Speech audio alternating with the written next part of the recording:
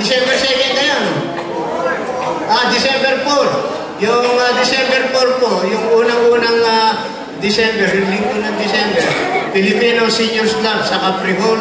And then, yung December 11 po, ano nyo yan sa kalendaryo nyo.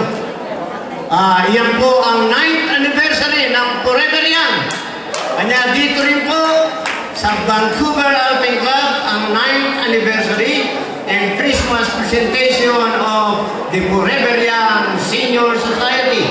Huwag po kayong mawawala, December 11. And I would like to acknowledge also, nakita ko dito si Amparo Romero, yung presidente po ng Ganctionco. Kasama si Marin, tumayo ka naman. Pagka wala si General, hindi yan na nagpapakilala. Ito si Amparo Romero ng Ganctionco Brigade. Mag-iimbita ka ba? Amparo, mag-iimbita ka? Kuya, welcome kayo yan.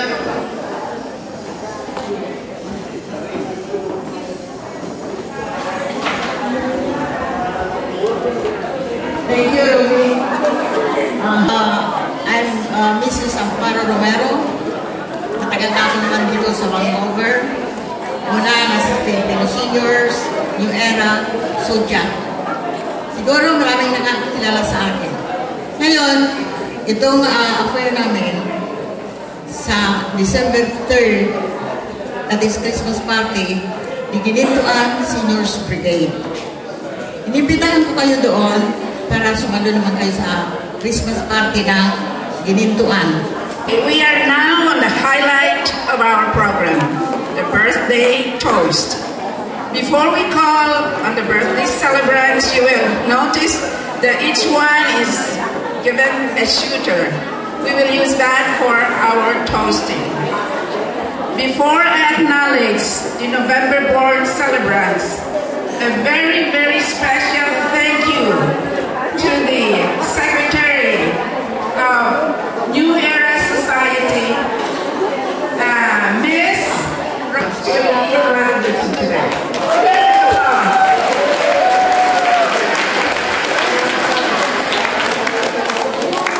as I call the name of the birthday celebrant, presento.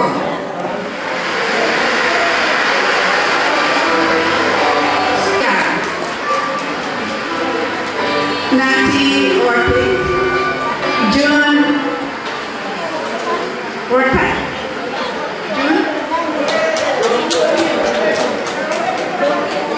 June, come forward so we can recognize you. Tessie Virginia Ferrer. Okay, and special birthday greetings to the Filipino seniors leaders, Don Lensan and Freddy Bacono. Rose Chidley, last but not least.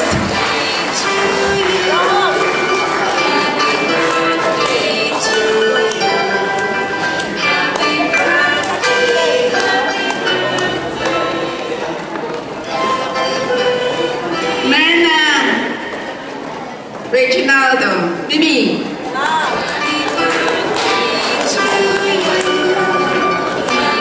Antonio Macaraig.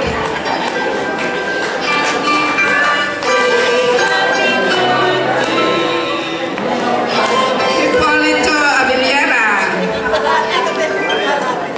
Gloria Lorenzo. Part of our celebration, let us have our leader, Romy Mercado, to propose the toast. Romy?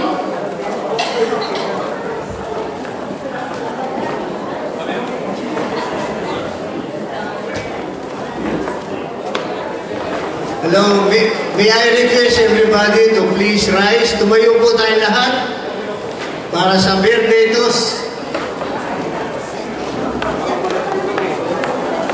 Tumayo po tayo lahat. I am proposing a toast to our birthday celebrant for their good health, prosperity, long life. Happy birthday, all the best!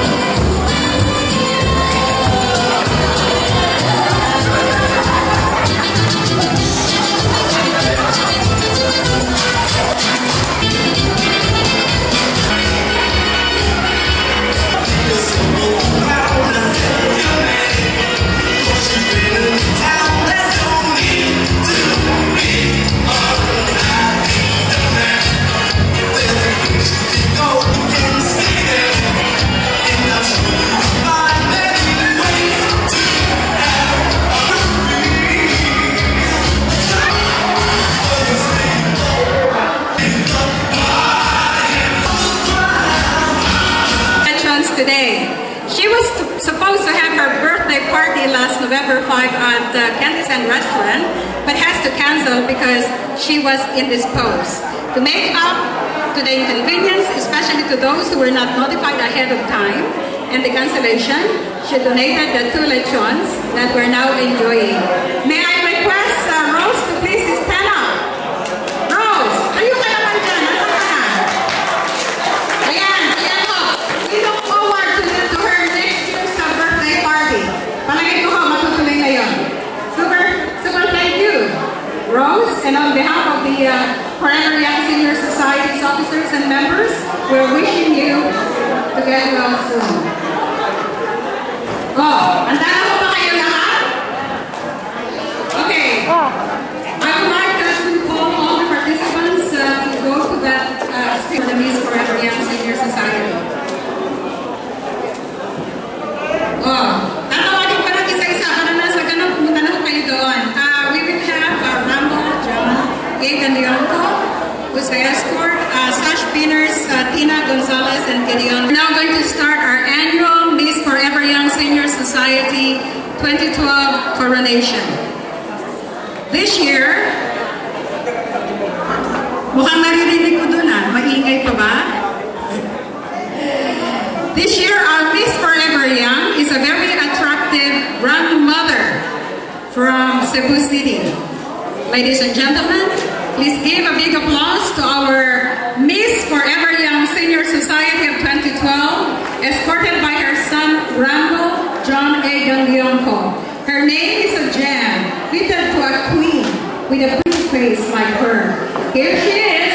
Please welcome Perla Ganctionco, our Miss Forever Young Senior Society of 2012.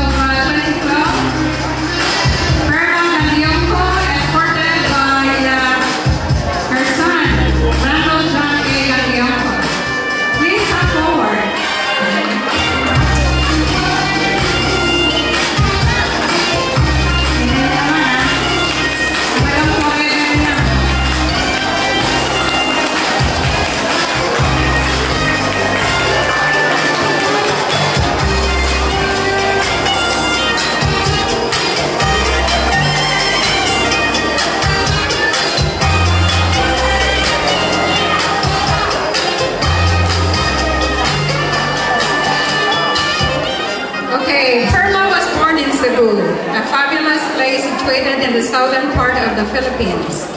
She is the eldest among the 11 children of Buenaventura and Alejandra Aguilar, married to the late Celestino Ganctionco Sr. and blessed with 5 children. She graduated from Colegio de San Jose Recoletos in Cebu with a degree in commerce, major in banking and finance. Her education led her to be an auditor for 22 years at Central Bank of the Philippines. When she took her early retirement, she ventured to a restaurant business and a water purifying station in Bacoor, Cavite. Her hobbies are traveling, reading, dancing, and movie watching. In 2006, she immigrated to Canada. Ladies and gentlemen, introducing the youthful-looking grandmother of 8, an epitome of a real Forever Young, our Miss Forever Young Senior Society of 2012, Perla Ganccionco.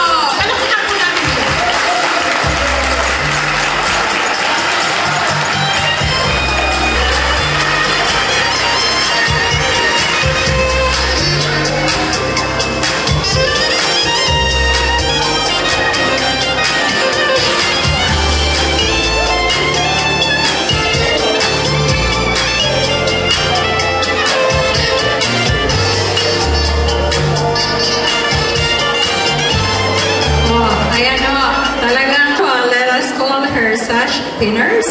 A big applause to her good friends, Tina Gonzalez, and Gideon Luna.